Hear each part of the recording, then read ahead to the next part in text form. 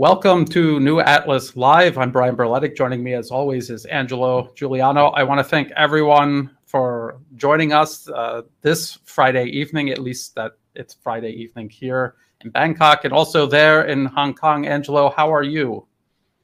Great from Hong Kong. It seems like lots of things are happening. Not in Russia. You know, we were expecting Russia to collapse. They told us it's not going to last. There's going to be regime change. I see that things are happening in France. You know, the Macron's regime collapsing. We see banks in trouble. Credit Suisse. Now there are talks about Deutsche Bank. So it's exactly the opposite happening. You know, they wanted Russia to collapse, and we see that there's lots of troubles ahead for the collective West. Well, we have a lot of things that we want to talk about. Why not just elaborate on that a little bit? What is going on with the bank in Germany, and is it connected to the sanctions, to the increasing energy price, and the fact that this increase in energy prices almost certainly indefinite because the U.S. destroyed the Nord Stream pipelines, and that is not a problem that's going to be fixed anytime soon. So this most certainly had to impact business in Germany, and then most certainly had to impact finance in Germany. What else can you tell us about that, Angelo? About Deutsche Bank, I think it's about the notation. It's the risk, you know, the price of insurance against bankruptcy, against default, has increased. So that's an advanced indicator that Deutsche Bank is in trouble. Now, if you follow the stock, it dropped 15% today. But it seems like what we saw with Credit Suisse and the banks that collapsed in the US, those are advanced indicators. We are going to see probably more banks to follow. So it's quite worrying. And then the situation in France. I've noticed that these protests have been kind of getting out of control. I know that people in France protest pretty often. But this seems to be a little more extreme than usual. Are you following that, Angela? And what can you tell us about that? Yes. Well, this is probably a continuation of the Yellow Vest. The Yellow Vest has been lasting for a long time. There was COVID, there was a stop during the COVID. But this, you know, you have the core, which is Yellow Vest. Now you have these pension funds reforms, which is actually, it's actually dictated by the EU. It's not Macron, just he wake up one day and says, I want to do reforms of pensions. This is dictated by the EU. So they want to increase the age of pensions of 2 years. Now, there's the assembly, they couldn't get the vote of support. So he's going to bypass that. And this is what we call the 49.3, which is actually executive orders. And he has done dozens of executive orders since he's in power. So he's abusing of his power. And now you have actually a much bigger support. It used to be the Yellow Vest. Now you have a majority of people that are going to the street. And I think it goes beyond just the pension reforms. This is about restoring democracy. Because what we have here under this regime, it's distorted democracy, the same as you have in the US. Politicians are not obeying to who votes for them, but then now they are obeying to who funds them. And there's always a difference between what they tell you before being elected and what they do once they are elected. And it's interesting because I don't know about how people in France feel about their parliament, their elected representatives, whether they actually represent the people or not. But it looks like in France, they're not even going along with that illusion. They're just bypassing that and signing things into being through these executive orders. And it's like in the United States where people also feel that even though they elected these people and they, just like you said, they told them they were going to do this or that during the campaign season, as soon as they get into office, they serve moneyed interests. And this is I would say, a cycle that is just going to continue repeating itself. And in the process of spinning like this, it's actually digging the hole for the West. more and more each year. It just seems like one bad decision is leading into another. And I think one of the worst decisions that the West has made recently is this going to proxy war with Russia in Ukraine. Now, a lot of people are asking me, in emails and Messenger about this depleted uranium going to Ukraine. So let's just take a look at, let's see if I can do this. Yes. So this is a BBC article. I'm going to use the BBC article to dismantle this claim that there's no big deal about sending depleted uranium to Ukraine. So this is the BBC, British state media, Ukraine war, UK defends sending depleted uranium shells after Putin warning. And what the British government's doing is a little clever, but not really. And what they say is they're saying this is a very common component. It's a standard component, and it has nothing to do with nuclear weapons, which is kind of true. Depleted uranium rounds are just metal rounds made out of depleted uranium. It is a very dense metal. The problem with depleted uranium is that, number one, it is radioactive, but they're saying elsewhere here that that's not even really the issue. The other problem with it is toxic, highly toxic. And so in the first couple of paragraphs, the BBC article is citing British government officials saying that it's not a big deal. Russia is just spreading propaganda about how dangerous it is. And then down here, this is what the BBC says. It says a 2022 UN Environment Program report said depleted uranium was an environmental concern in Ukraine. Depleted uranium and toxic substances in common explosives can cause skin irritation, kidney failure, and increase the risk of cancer. The chemical toxicity of depleted uranium is considered a more significant issue than the possible impacts of its radioactivity. So the UK is trying to dismiss all concerns about depleted uranium by saying it is not a nuclear weapon and it's not the radiation that's the problem. What they're omitting is the fact that the metal, when it turns into dust, when it impacts the targets, it becomes highly toxic. It causes birth defects, it causes cancer, it causes all kinds of other health problems. And what is all of this for? What is all of this for? It's for these 14 Challenger 2 tanks that the British are sending Ukraine. Now, I've talked about this in the past. The Challenger 2 tank has a special gun. It's a rifled gun. That means all the ammunition that the rest of NATO uses for their smoothbore guns does not work.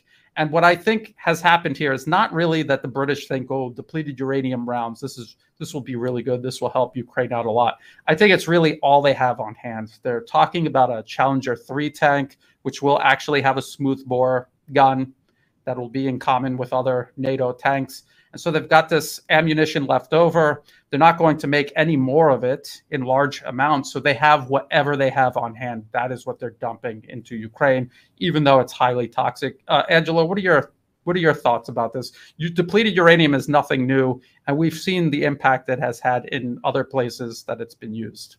Angelo? Well, I think it's in terms of optics for Russia, from the Russian side, it's just another insult. I don't think there's going to be a big impact. As you mentioned, we are talking about only 14 tanks, but just in terms of impact. And also they are fighting on farmland. That farmland, what is going to be the impact long term, because you have this depleted uranium.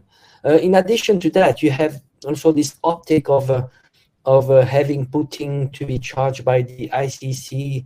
It's just completely absurd. It's like they don't have any more weapons to throw, and those are just and there's an escalation. Or every time you have a news coming out of escalation, depleted uranium, it's a small thing for only 14 tanks, but that's an escalation. Next would be the flood, the fighter jets, and then troops on the ground, and the escalation. It's like every time a new red line, and it's a vicious circle. Yes, and it really is, I think, born out of desperation, sending these depleted uranium tank rounds. And another thing for people to consider is that we have not seen a lot of tank-on-tank fighting in Ukraine.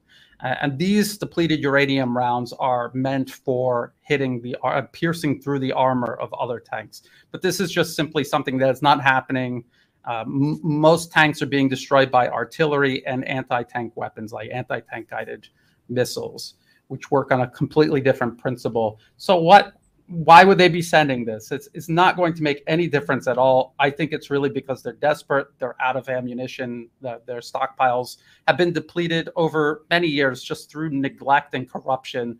And it's just one more ridiculous thing that just kind of disrupts the narrative that they're trying to put forward, that they care about Ukraine. No, they don't care about Ukraine. They just care about keeping this proxy war going, even if it means polluting the country they claim that they're trying to help with depleted uranium. Let's see, what else? Oh, Angela, have you heard these rumors? And they are just rumors at this point. France is talking about possibly sending these Mirage fighter jets, very old jets. They are planning on sending them to Ukraine along with these MiG-29s that they'll be sending piecemeal to Ukraine. Have you heard anything about that? Well, those are old. I mean, they might have to take them from museums, but they're not. I didn't even know they were in use still. I think it's about just recycling. They don't know what to do with those fighter jets. They're gonna maybe send them, but just gonna be another money laundering scheme. But there's not gonna be any impact. I think it's about just very symbolic, giving the impression that they are still sending a lot. But when you and like you do a lot in your shows, it's just you go through the figures, quantitative and qualitative. Here there is no jump in terms of quality and neither quantity. It's just less, and the quality is not there. Plus all the problematic that comes with it. We are talking about how do you maintain this? How do you maintain this? That's impossible. We are talking. There would be more of a problem than anything, and they won't. I doubt that you'll see Mirage on the front, and who's going to manage them? Are you going to train Ukrainians to manage those fighter jets? That's absurd. Yeah, I mean, that's a good point that you don't see the Western media ever bring up. It's not that you just train some Ukrainian pilots how to fly the jet, and then they just take the jet themselves and they go operate it in Ukraine. It's not like that. It takes a whole army of people to maintain these jets from on the ground. The pilot flies them, they come back, and that army of people on the ground have to go over it mechanically. They have to be the people who arm it. And also, what airfields are they going to be taking off from that aren't going to immediately be hit by Russian cruise missiles? So this is a reoccurring theme. Now, this New Atlas Live will be taking questions the entire time. So if you have a question, just write capital Q or question in all caps, and then write your question, and we'll try to get to it. I just want to go over one other thing. I think I'm going to make a whole video out of this, but I was talking about the Jamestown Foundation, and they were talking about Russian shell production. As a matter of fact, I'll just put the article up right here. And Alexander Mikuris of the Duran, he did a follow-up video after seeing this article, and he criticized their methodology, and I absolutely agree with him. This methodology uses very old data points from, say, 2005, when the Russian economy was completely different than it has been more recently. And so these numbers are almost certainly much higher than they estimate here in this paper. But if you look at the number of artillery shells being produced every single year from 2014 onward, almost the entire time they have been outproducing the United States. The United States was producing about 15,000 shells a month, which is about 180,000 shells a year. And you can see even these estimates using this flawed methodology shows you that Russia has been making many times more this entire time. And then I heard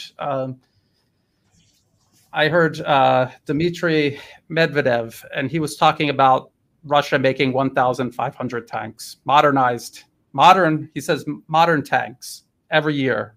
And I don't think that that's too hard to believe, because before he announced this, you have to remember, we're 1 year into the special military operation. You had, now this is Novoya Gazeta, anti-Russian, pro-Western. I'm pretty sure it's funded by the US government. And they were talking about, in this article, using older data points, Russia was making between 200 and 250 brand new tanks, plus 600 modernized tanks. And what they mean is you have the T-90M. This is the latest main battle tank Russia is operating. And then they take a T-72 and they bring it up to that standard by replacing the gun, the engine, the fire control systems, the computers and sensors and optics. And so that's what they've been doing. So that already at this point, it's 850. So it doesn't really seem like a big jump to 1,500, considering how serious Russia has been about this. And you can see even this Jamestown Foundation paper, however flawed it might be, you could see every single year they're increasing production. And so there's no reason to doubt that they didn't increase production for tanks. So this idea that Russia is running out of everything and the West is going to somehow outlast them, and these stories about sending Mirage fighters, these old fighters and Leopard 2s and Leopard 1s, and now they're talking about old M1 Abrams tanks.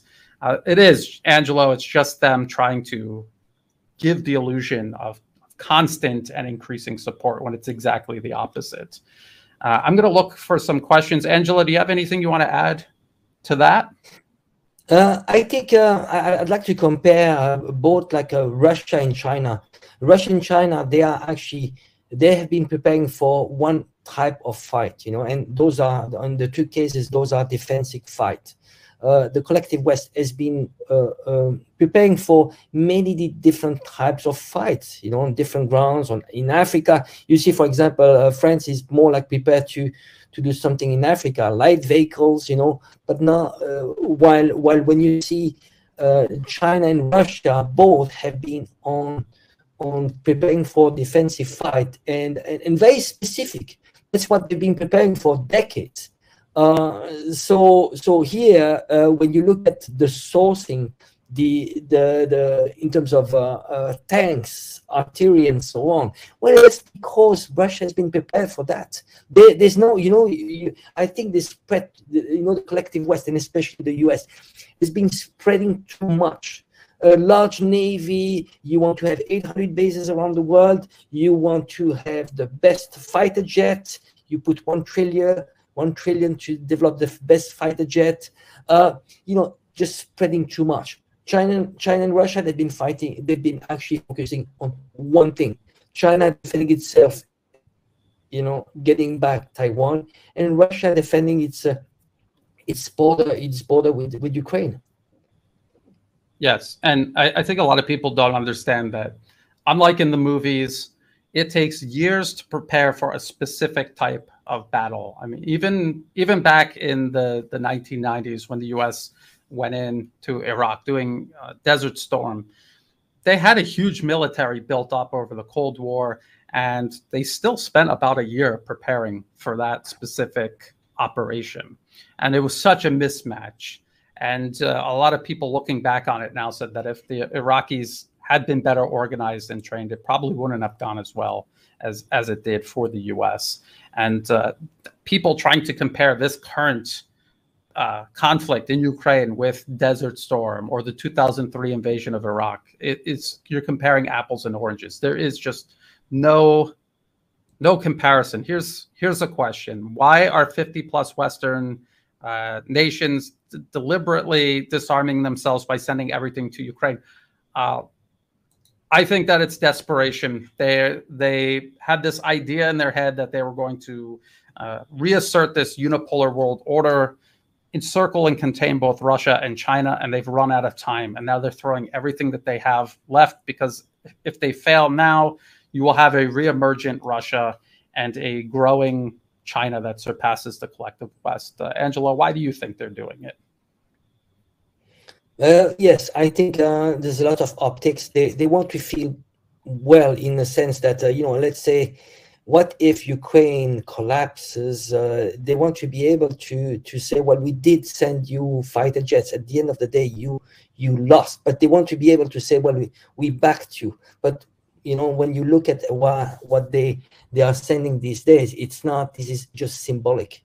Just symbolic. I have one thing I would say that I'd like to ask you. When you're looking at all the increase of spending not the short term, but the long term, what it is going to do. Like we are talking about Poland increasing to 4% of GDP. We are talking about a project by Germany of 100 billion euro over decades. We are talking about Japan increasing, doubling its military spending.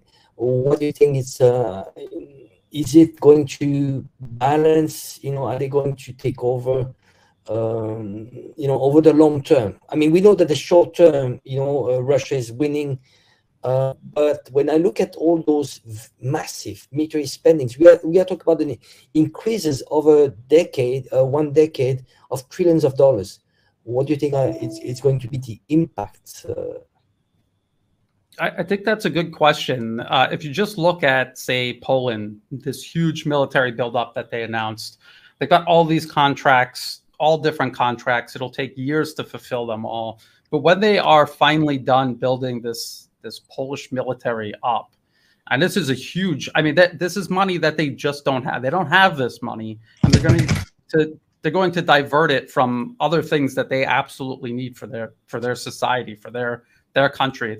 It's a miniature version of what the U.S. has done with its military spending at the expense of infrastructure and social programs.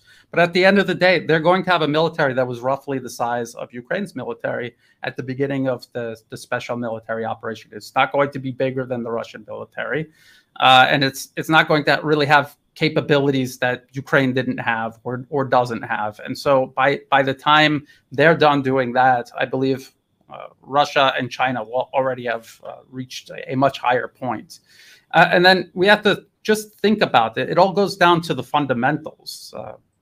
Economically speaking, for Russia and China, they have much better prospects than the US and the EU, and the EU is especially because of what they've done to their energy prices. That is going to be something that impacts absolutely everything else in their economy, including their attempt to build up their military. So this is something that they're going to be trying to build up while everything else is falling apart. And it's going to be at the expense of trying to address these other problems that are developing because of their own decision to put sanctions on Russia. So I don't think that this is going to have an impact on fighting between, this proxy war between the US and Russia. I really don't think that it's going to. And in the long term, I think it's just going to accelerate the collapse, the decay and the collapse of the West. So what do you think, Angela? Have you thought about that at all? Yes, I think that I saw once a parody, an article just making joke of what the US is doing. The article was, if I remember well, the CIA has unveiled China's secret plan to wait and watch the collective West to collapse. I think they're buying time. I think somehow, we saw the meeting of Putin and Xi Jinping, and they are waiting slowly for the collapse. Things are going to happen that are actually going to go against this long-term plan to fight Russia and China, either first Russia or China, or create two fronts. I think they feel confident that the collective West might collapse before that. Just imagine, we see France. I mean, we already knew that we'd see riots, regime change. We've talked about this. Regime changes, all those governments that backed Ukraine, they have problems at home. There's lots of fundamentals which are also related to this printing of paper toilet currency, which is based on nothing. Now you have the world which is going towards de-dollarization. They're finding other alternatives. They're really tired of all those regime change, the interference, the aggressiveness. And you see how many friends the US has lost recently. They either lose their friends or they make new enemies. We can see one by one, like Saudi Arabia, what happened, it was in a matter of 2 years. And so many more. Turkey, we see Hungary, little by little, and I think the opportunity maybe to avoid war is to have the collective West to collapse. I mean, sadly, but if I had to choose between my wishes of World War III or the collective West collapsing, maybe I think I think, you know, it's interesting because the US has been exporting those color revolution, regime change, you know, because they wanted to bring democracy. Well, why don't we start bringing democracy in the collective West? Real democracy. Democracy is demokratos, power to the people. You know, they're waking up in France. They know, I mean, this is not democracy. You know, this is a democracy by the 1%, for the 1%, of the 1%. That's all around. You know, EU it's you know, it's not a democracy. That's all around the collective West. Such an hypocrisy, and they wanted to export that system to the global south, to other countries. You know, with doing interference over and over. You know, maybe they're getting a taste of their own medicine now. Yes. Do you think that Macron will resign? And even if he does, what difference will that make? Because I think just like in the United States or in the UK, they have essentially a deep state that is run by special interests, and probably not even primarily by French special interests. They'll just get somebody else in. They'll try to kick the can down the road. How do you think that'll play out, Angelo? There's going to be always a replacement. You know, it's you know, you do the, you know, we needed you for this task. You know, it's going to be recycled. You know, Macron, remember, he comes from the bank Rothschild. You know, there's going to be, you know, now there's a revolving door. He's going to have a high-paid job. Either it's going to be in the system. You know, it could be NATO, it could be in the EU, you know, having discussion, you know, this golden position, you know, golden parachute, or just going back to banking, you know. But ultimately, he was never working for France. He was working for the, you know, the globalist elites, you know, the imperialistic project. So this is what they have in common. You see, when you elect a president, he's supposed to put a priority on his country. You know, this is actually, I will respect any ideology. I do not care. It could be right, left, whatever. For me, what is important is to, when I see a president, an elected official, you know, a leader, I ask myself the question, is he working for his own people? And is he delivering? That's the main question. Now you see most leaders in the EU, and in the US, they're not working for people. They're not. You know, I'd rather have actually not a democracy. I mean, you know, a tough regime, but which is working for the people, rather than having a democracy which is a completely fake one, which is working for the elites. You know, Macron, if you really follow how Macron was elected, I did follow. It was so, you know, there's a very strong correlation between how much exposure you get into the media and how much percentage of votes you get. So he was constructed, you know, they constructed, the same as they did with Obama. You see how they constructed the figure of Obama. You know, he was in all the medias.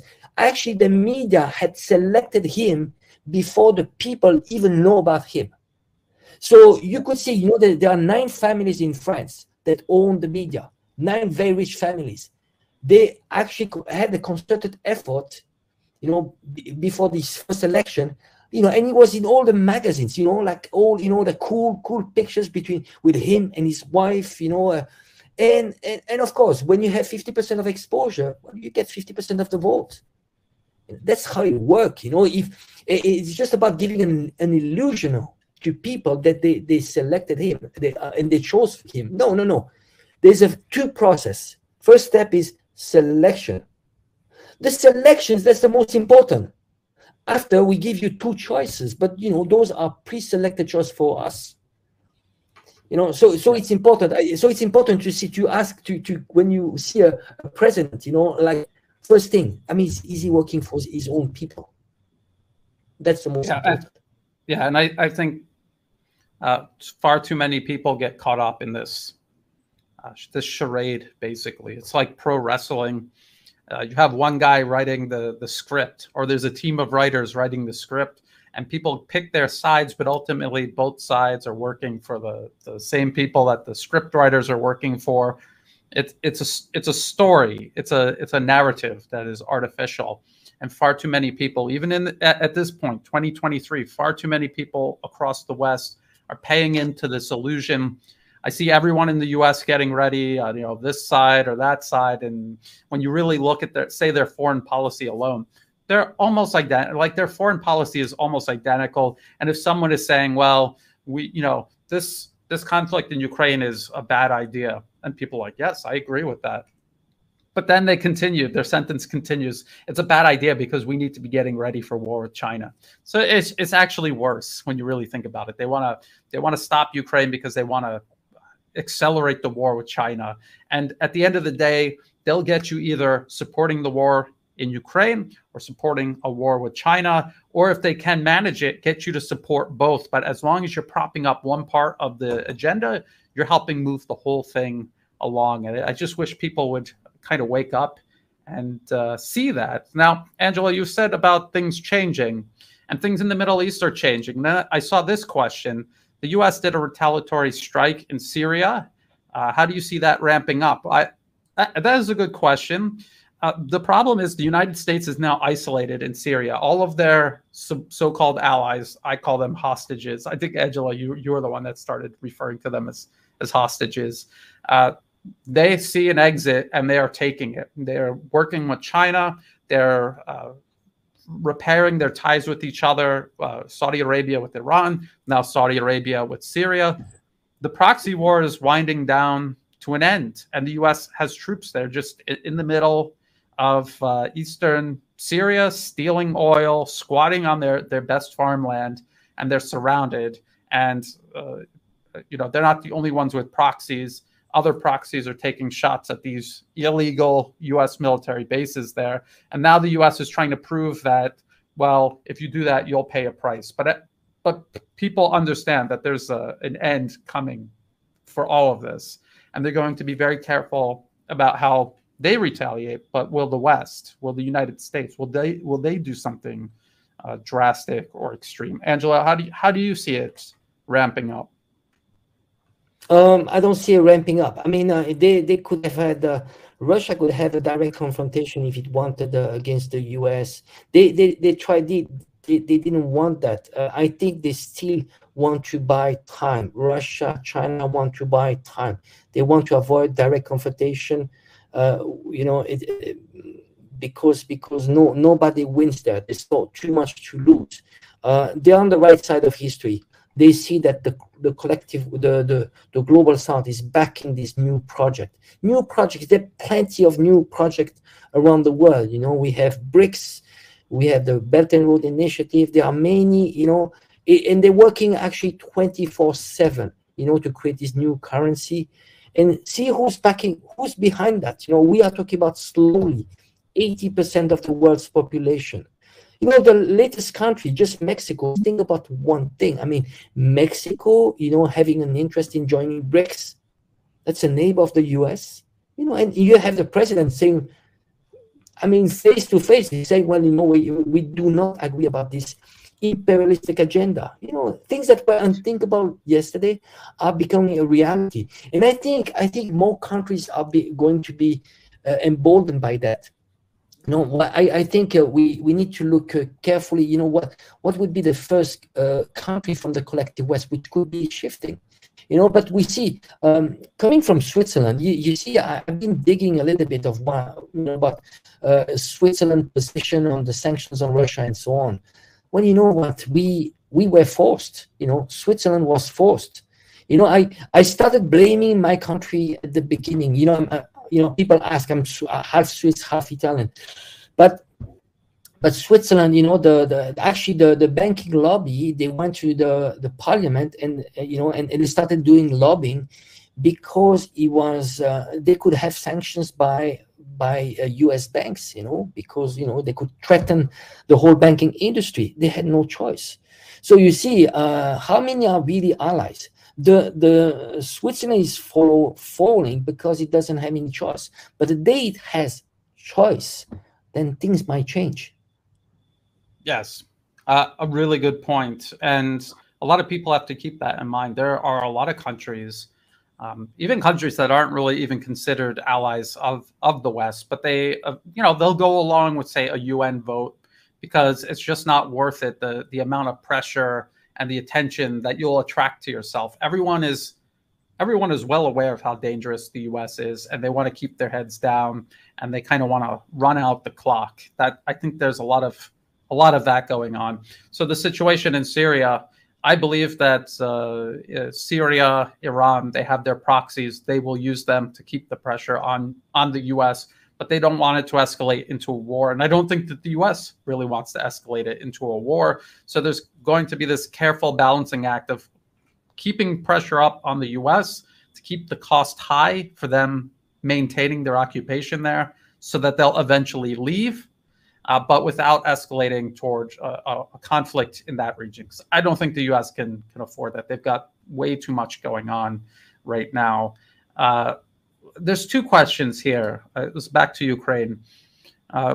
Will the Ukrainian offensive be the last throw of the dice, and when they are defeated with Bakhmut, it'll be over? No, I don't think that it'll be over, but we're moving towards a point where Ukraine is going to exhaust this, essentially an army's worth of trained manpower and equipment that the West has transferred to them again. And once that is gone, the West does not have the ability to do that again. So we're going to come to an eventual point where their fighting capacity collapses. But it's not going to happen suddenly. It's going to happen gradually. And I think we already see that. They're getting ready for this big offensive. Where? I don't know. Where? Because we got this question here. There's rumors that Ukraine has 80,000 soldiers, and they're getting ready for a counteroffensive in Bakhmut. So how is Ukraine even able to do this? And should Russia start doing the same? Well, I heard something, Brian. Military. I just saw a video of military summary. DIMA claims that there are 80,000 troops, and that could be the last try. Just throwing the dice. Double up. But they were saying like there was already like 50,000-60,000 some weeks ago. But that would be just crazy. I mean, they might be able to take back Bakhmut, but what cost? What cost? I mean, do they have the the capacity? I mean, just in terms of artillery, it's just that. And it's interesting how they project. They say Russia is sending waves of soldiers. That's exactly what actually Ukraine is going to do if they do that. If they send 80,000 troops. Yes. And look, we don't actually know where Ukraine's going to launch their supposed spring offensive. Russia has made preparations both in the south, Zaporozhye and Kherson, but they've also made extensive preparations in the Donbas region.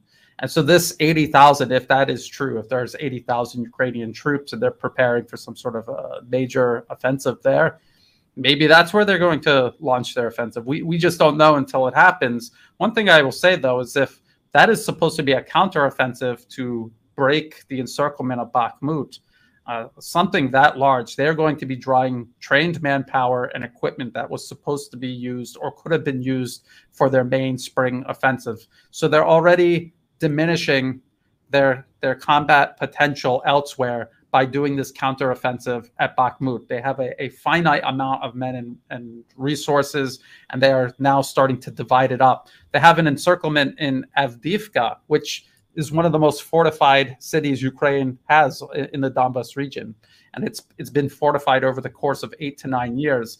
And now that is being encircled. And that is a major crisis for Ukraine operationally.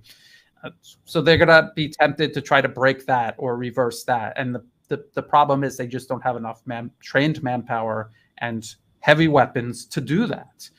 They're talking about surging like something like 1 million artillery rounds into Ukraine, but they only have, I think it's like 116 artillery pieces on the battlefield at any given time, because they have 300, but a lot of them are down for maintenance because of the huge rate of fire they on a day-to-day, week-to-week, and month-to-month basis. So it's a huge problem that is just going to continue to compound. And as Russia takes out additional guns, destroys additional heavy equipment, wipes out one unit after the other, the problem will compound further. That the West is tapped out. They have nothing else to feed into this proxy war. That is the problem. Angelo, anything else you want to add to that? I'm going to look for another question here, some more questions. No, I just I have a question actually for you. There's lots of they're talking about a lot about shells, but and we understand that this is one of the weakest point when it comes to Ukrainian army. How about artillery? Because I mean, there's so much artillery that has been destroyed. The collective West doesn't have any artillery to send anymore. So because there's a correlation. You might have might compensate a little bit the shells, still not have enough. But are they going to have they been compensating when it comes to artillery? Yeah, that is actually a huge problem. The West, in theory, they should have enough artillery pieces, but what will happen is they'll send everything that they have. In some cases, that is what they've done. The UK has sent almost all their self-propelled artillery pieces to Ukraine. They have nothing left. And France, too, by the way, has sent a huge number of their self-propelled artillery pieces. I think it's called the Caesar. And so, yes, the artillery pieces are also disappearing. Ukraine had their own, had over 1,000 guns. They have been whittled away. Now, what NATO has said, that has been whittled away, and Russia still has over 1,000. And they have, there's a problem when you're firing artillery pieces. You have a smaller and smaller number of them, and you're feeding more and more rounds through each gun. That wears it down faster. Then you've got to send it 1,000 kilometers to Poland to get refitted, and then sent back another 1,000 kilometers. Again, this is an accumulative problem that's building up for Ukraine. And this is what people have been saying about logistics, the fact that Ukraine has to get everything from across the border with Poland, get everything from there, and also send everything there to get fixed and to come back. This is a huge problem. It's not going to, it wouldn't have been easy under the most ideal conditions, but these are the least ideal conditions. Here's a related question. What is the reason the Russian military hasn't struck the Western Ukrainian supply lines coming in from the West? So this is talking about when they have trucks coming in with ammunition or guns. First of all, they'll be covered. It won't be obvious what they are. And also they'll be moving. And the only weapons that Russia at this moment can use to target supplies in the west of Ukraine would be something like cruise missiles or these Garan 2 drones. That's really just about it. And you're not going to hit a moving target with a cruise missile. That would be very difficult. It would also be very expensive. And also, if you're not exactly sure what is on that truck, it's just not worth it. The closer those weapons and ammunition get to the front line, the more options and opportunities that open up for Russia. They have a wider array of weapons, drones that can detect them, and then weapons that can be used to destroy them much, much closer and more efficiently. So that's what they've been doing. Ideally, yes, you would like to hit those supply lines, but that would require Russia flying military aviation over those roads, like they were doing in Syria. They just can't do that right now because of the air defense situation. Ironically, these still formidable Soviet-era air defense systems. A lot of people ask that question, though. I get that question a lot. Yes, just one thing. Correct me if I'm mistaken, but the most efficient transportation when it comes to military equipment is via train. And I think that what Russia did was to actually trying to destroy the electric infrastructure so the train wouldn't move. Because once you take away from the equation trains, well, it's impossible. I mean, how would you move tanks from the border from Poland all the way to southeast Ukraine? Yeah, well, you'd have to put them on flatbed trucks, which is a much more difficult prospect. So yes, you're absolutely right about that. What about this one, Angela? What do you think about this? These, there were these Chinese citizens. I think they were working at a mine, and they were attacked by some rebel group. I'm doing some research into this because Africa is really not my area of expertise, but I have been covering for many years US-backed armed separatists in places like Baluchistan, Pakistan, and also in Myanmar, and also the US-backed armed, insurrection in Xinjiang, China, and across the border. And that was the US stirring up these violent organizations and using them to essentially wage a proxy war against China for years and years, to target the Belt and Road Initiative, attack the physical infrastructure, and also target the engineers building it, the workers building it, and also the local security protecting it. Angelo, who do you think might be behind this? I think there's not really enough evidence at the moment to nail it down. No, but I think we need to keep in mind when it comes to demonizing China, just the US alone has a budget of $500 million a year just to do bad publicity on China, and specifically on the Belt and Road Initiative. So if there's anything to be done against Chinese, we might ask the question if this negative coverage on purpose to depict China, to demonize China, are they contributing to this, to what is happening, to this type of action? When we saw some similar things, but we can actually be much more precise when it comes to what happened in Pakistan. Those were deliberate, actions against the Belt and Road Initiative, and was by the Free Balochistan movement, which is backed by the US. So here that was much easier.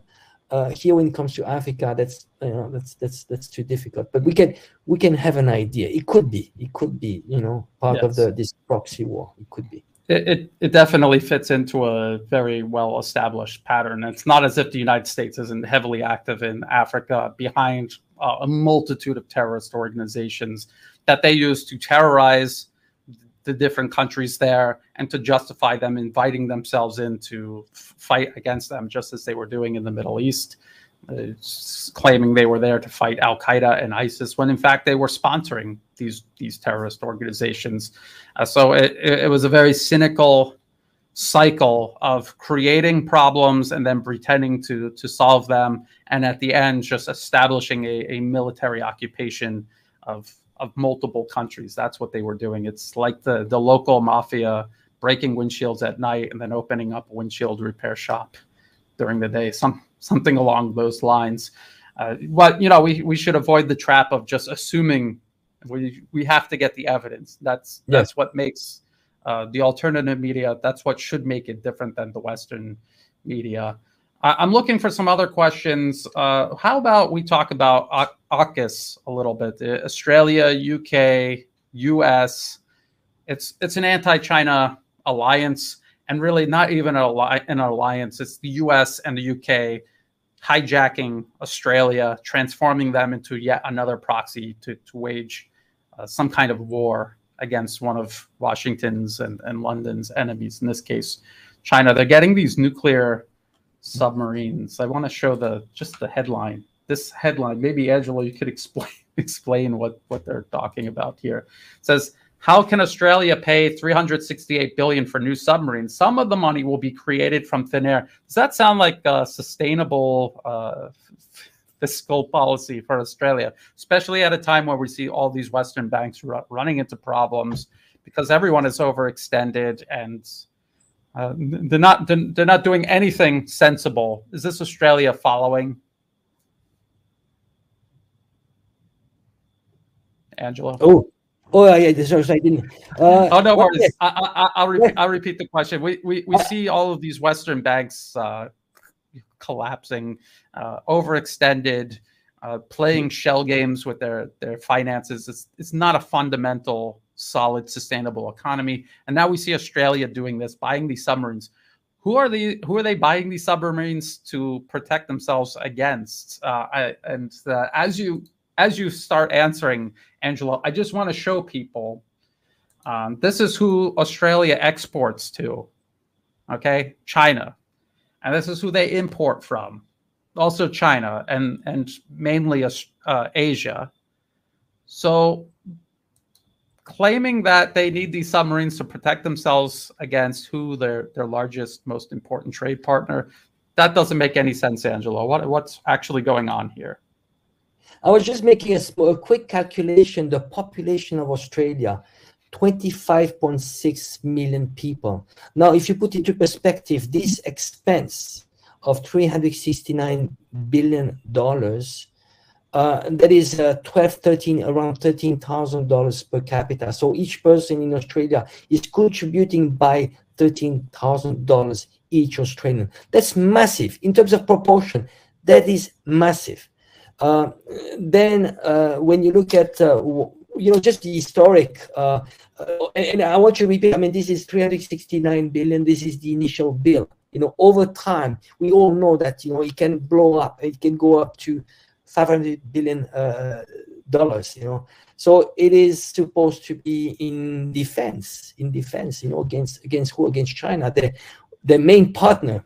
And then what would China do to Australia? I mean, just think for a second. Do you think that China would go all the way to Australia and invade Australia for what? To do what? It just doesn't make any sense.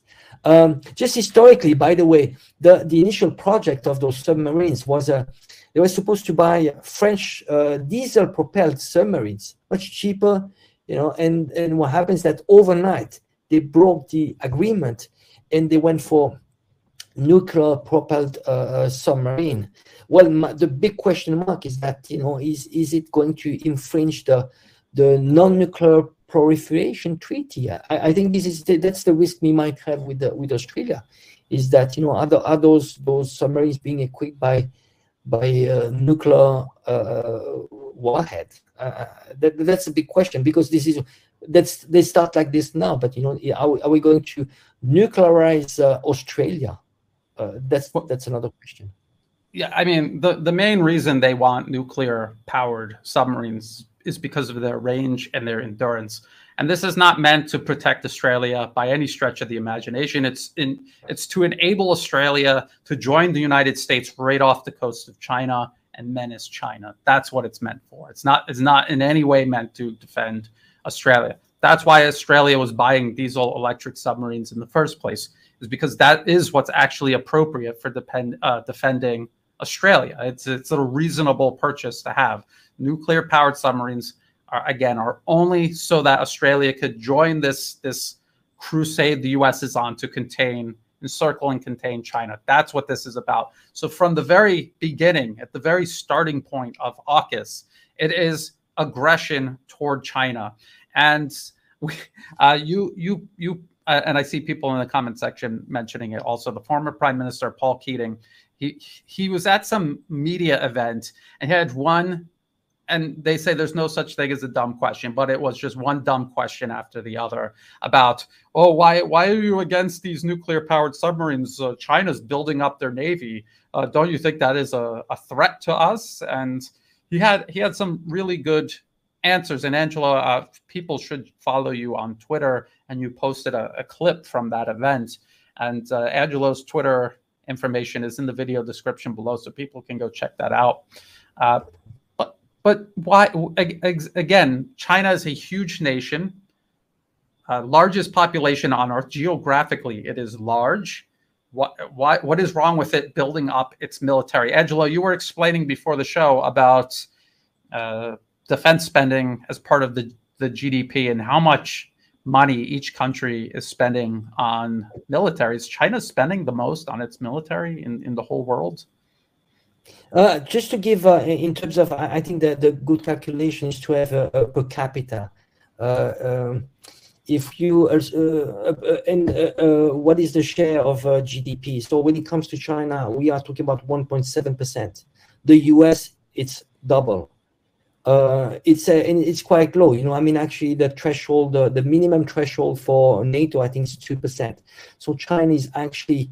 It's growing. Its economy is growing, and its defense spending is growing in proportion. So, to give you an example, there's lots of things in the media these days. They said, well, China is expected to increase by 7% its military spending. Well, you know what? Do you know why? Because China's economy is growing by 6%. So its defense spending is going in proportion of its economy. And again, it's not power projection. That's the question we need to ask. You are going to defend yourself against a power which is projecting its power. An army that is projecting its power. How many U.S. Army bases China has around the world? I can count one. There's one in Djibouti, in Africa, but this is like for UN peace forces. Related to African missions. But China has not been projecting its force. Then compared to the U.S., we're talking about 800, 900 U.S. Army bases around the world, and that's the huge waste of money too. Just think about you see in terms of efficiency. That would be interesting to see how much those 900 U.S. Army bases cost around the world, and also we need to compare the spending, compared to $1 what it delivers in China, $1 what it delivers in the U.S.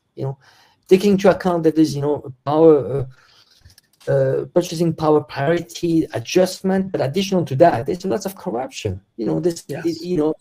And you mentioned this. This is really important to remember that we have in Russia and China, those defense are purpose driven. Those military spending are purpose driven. In the collective West, that's a business. It's profit driven. And it's hard to enrich the military-industrial complex. So there's a lot of waste, lots of waste. Just think about how much Russia is spending in US dollar terms and what the NATO is spending. I think it's probably, and Russia is fighting NATO right now. Russia is depleting NATO forces, and probably Russia, I might be like they might be spending like only 5% of all combined NATO forces are spending. So there's a lot of waste, and luckily, that's a good thing, because otherwise it would be very hard to match NATO forces if it was for in the case of Russia. Yeah, and it's a good point, because we always hear, look at the combined GDP of the US and EU. Russia's economy is puny. It's wimpy. There's no way it can compete. And look how much we spend on our military. But if you look at something like the F-35 and how it's costing over $1 trillion the entire program, and then you look at similar programs in Russia, it's a fraction, because they're not just overpricing everything and trying to maximize profits. It's the state is directing defense, where the defense industry in the U.S. is directing the government. It's all backwards, and it translates into very concrete terms on the battlefield. Angela? Yeah, I just want to compare. I mean, you see how inflated our GDPs. I mean, it's just ridiculous. And I think what happened with Russia was a very good example. Just the one iPhone. When you think about an iPhone, let's say the production cost in China is $50. It's assembled. And they have done the physical product.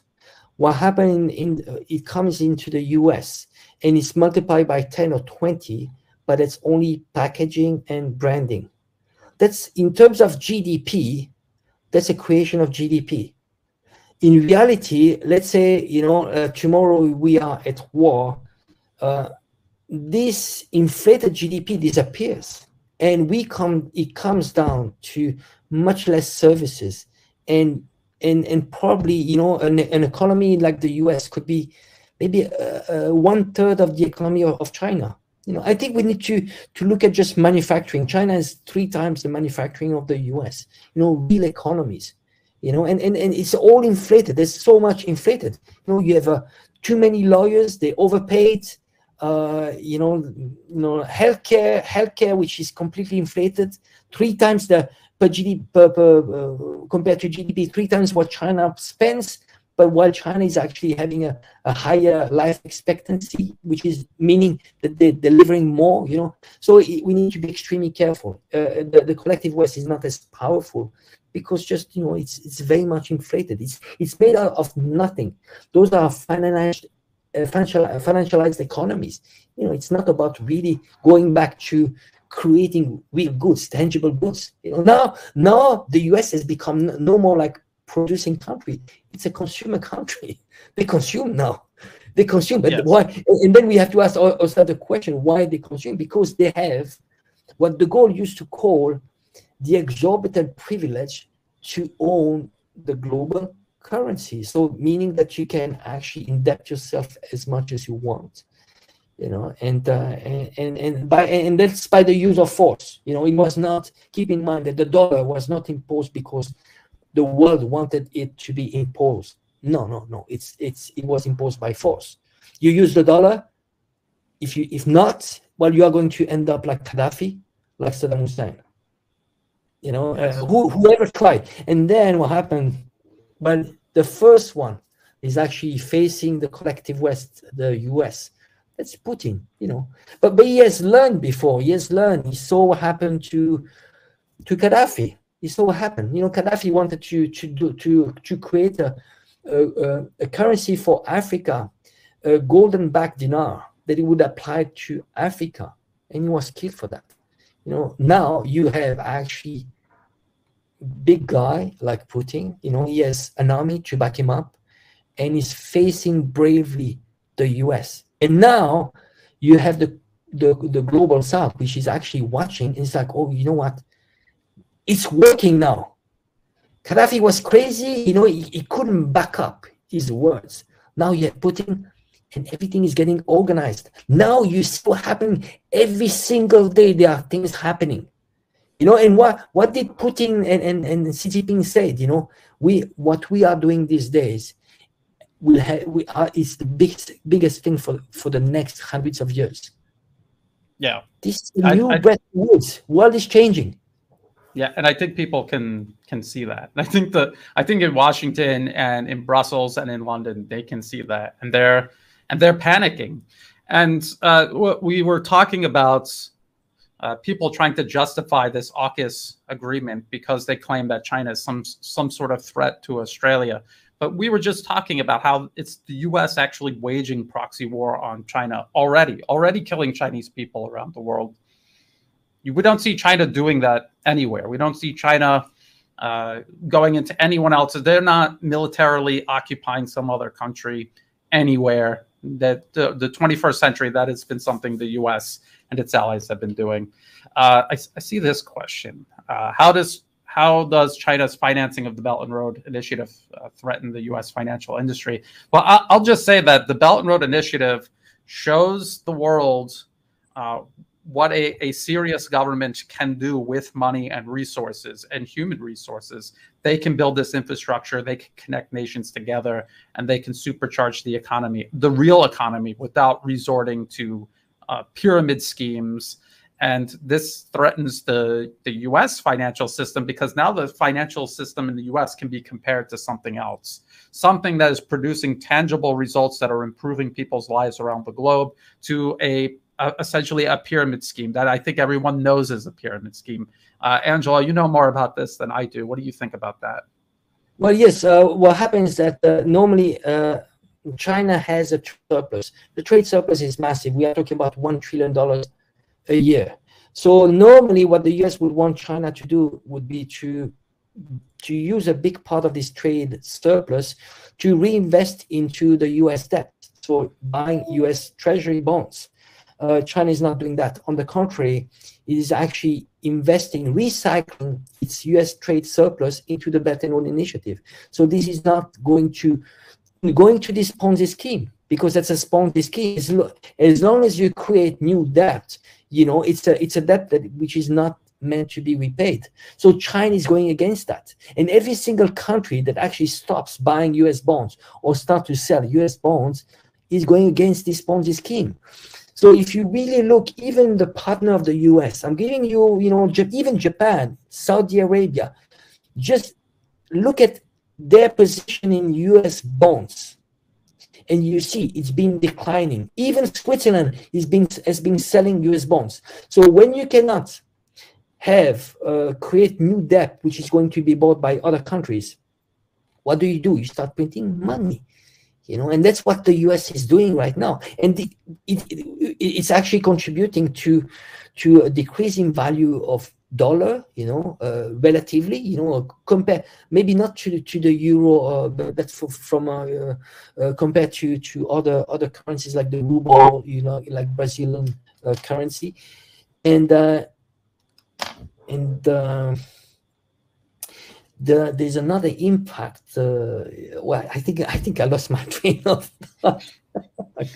Well, I mean, again, though, yeah, I could just tell you that being here in Southeast Asia all of these years, when I first came here, this was before China began this very visible rise, and you could see the state of everything. And this was mainly Western influence over the region at the time. And what they were doing was they were keeping everyone poor. And they had the financial crisis in the 1990s, and that was the IMF. And it was all of this predatory lending that they're now accusing China of. And when you look around, it's like, what were all of these loans for? Because you really don't see any major advances. But then ever since China began its rise, you can see the physical transformation of the region. The infrastructure projects drive development in and of themselves, and you can see how it's improving everybody's life. And Laos is such a stark contrast from when I first saw it to where it is now. They didn't even have highways running through their country. China came and built highways. They came and they built a high-speed railway, and now they are able to do things they never could do before. And before China came in and started doing that, the West was already there. Their NGOs were sitting there, squatting on Vientiane, the capital. They had their little SUVs going around in the dirt roads in the capital. I always tell the story, hanging up banners telling the Lao people, don't turn your lights on. Be happy with no electricity. That's the West's approach, is to keep everybody poor and down in the dumps, because then it's easier for the West, as a small percentage of the population, to hold dominion over everyone. And China's doing the exact opposite. They're building everybody up. They're creating a balance of power. And when you look at that system versus the US system, just its existence alone is a threat to the US system, because it is showing you a better alternative that is more appealing to everybody from the top to the bottom of society. And this is what the US is up against. And Angelo, you said it perfectly. They're spending how many hundreds of millions of dollars every year to just smear China and to poison people's minds against China, because they know how powerful it is what China is doing. So they try to poison people against it. This is hard to tell. I see it taking root in certain segments of the population, unfortunately. But I think overall, you can lie all day. When someone wakes up to that lie, they don't ever go back to sleep. And I think that's what drives you, Angelo. I know it's what drives me. We're at the 1 hour mark. Do you have any closing thoughts, Angelo, on that or anything else? Just the approach of the two countries, mainly the US and China. You see the US, and this is in general, this is because of the culture. It's emotionally driven. You know, people are, you know, it's also their leaders. We talked about this in our last show. You know, the leaders are selling you the dream. They're telling you what you want to hear. It needs to be appealing. It needs to be sexy. You know, and when it comes to China, we are facing engineers. They're very rational. They're very scientific. They're not going to sell you BS. You know, it's going to be, this is a 5-year plan. We are going to deliver. You know, that's boring. You know, that would be boring from you know, the background from someone from the West. You know, it's just so you see like those two, these huge gaps between the cultures. You know, one which is emotionally driven and one is very rational. And when you look at what is happening in Ukraine, you see exactly that. You see how many decisions the collective West Europe has been taking, and irrationally. You know, it was just emotionally driven. Sanctions, let's cut SWIFT, let's do that. I mean, every single day there was a new action. Well, you know what? Russia has done like a chess master. They had anticipated all the moves, and they had been preparing since 2014 for all those sanctions. They've been prepared. And then what happens that you've prepared, you had 10 moves ahead, and you see in front of you someone panicking because he's emotionally driven. He's not scientific. And why those politicians in the EU, they were actually wanted to look sexy in front of their audience. So they had to go to Kiev. They had to embrace, oh, give me a hug. Trudeau, give me a hug, Zelensky. Oh, you know, like kiss and hugs and so on. Do you think they are going to play this Hollywood game, Xi Jinping and Putin? No, they're adults. They are the adults in the room. You know, they work. They do their homework. And it's not going to be sexy. You know what? It's not going to be sexy. It's not going to be like, oh, you know, like all those posture, you know, all those postures. And this is where the big gap is, you know, and this is what people should. I think maybe this is what I mean, personally, I've been learning from Asia, and probably you also in Thailand, you know, how people are much more rational, down to earth. You know, it's you know, people, you start talking about identity politics, freedom, and so on. It's be like, well, that's cool, but then how much do I have on my table? Can I fill in my fridge? You know, and that's, you know, and that's the same. You talk to Chinese, like, you know what, like the movie Maguire. You know, when he says in the movie, he says, "Show me the money," because ultimately, you know what, you can sell me whatever you want. Dreams and so on. It's like, show me the money, tangible. And that's the big gap between Asian countries and the West. You know, the West is emotionally driven. You know, it's Netflix. Oh, sell me the drinks, otherwise I'm bored. You know, oh, today I'm a flower. I'm no more a man, I'm a flower, and I might change tomorrow. Sorry. No, it's a good point, though. I mean, the West at this point, they depend so much on appearance, very superficial metrics. But I don't know if you've noticed, but recently a lot of that hasn't been working, and you can see them publicly kind of falling apart, and very you know, behavior where you could see them just shedding this illusion of dignity they have, this illusion of control that they have, this panicking, this stomping of feet, this frustration over, you know, the fact that Russia is still there, that China is working with Russia, that China wasn't swayed by the West's empty arguments and attempts to shame China and create division between them and Russia. They understand what's going on, and no amount of lies or illusions are going to sway them, and they're going to continue. And we can see that the West has neglected every aspect of substance, and now they don't have that to go back to. They're starting wars. They don't have the ability to sustain them. And this is because of years, if not decades, of rot that has seeped in because of poor, incompetent, corrupt leadership. So we'll just keep an eye on it. Angelo, you and I will probably be back next week, Friday. I want to thank you, Angelo, for joining me this Friday evening. I want to thank everyone in who's tuning in right now. Thank you so much for taking time out of your day to join us. Please check the video description below to see where you can find and follow Angelo's work as well as my work. He's on Twitter. You were making YouTube videos. You have a YouTube channel as well. So people, please find and follow Angelo on all of those platforms. And until next time, bye for now.